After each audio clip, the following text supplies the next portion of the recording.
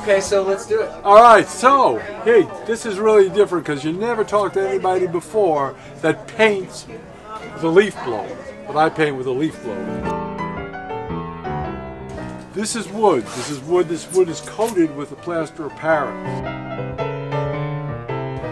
Plaster of Paris, while it's still wet, I come in and I get all kinds of paint. And I put that paint on there and I kind of drip it and I smear it. And then I'll get my leaf blower, and if you look down here, you can see where it just is blowing all over the place like that. And then I'll come in and I got these huge sheets of paper and I paint all over those pieces of paper, and I take them and I push them down on there and I make monoprints. I develop this surface, and the surface is supposed to look like maybe some outside wall you saw somewhere when you're walking around the streets.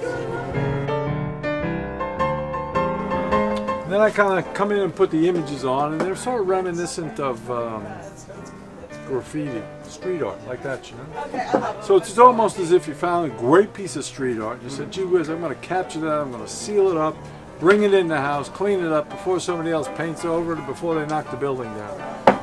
So that's Flack art. And your name? Paul Flack. Paul Flack, and where are you from, sir? Smyrna, Georgia. The old Smyrna. Spelled the same way? Yeah. Oh, isn't that something?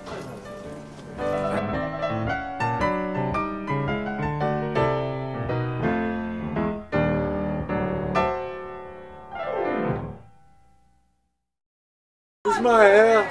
I'm ready for my close-up. You are.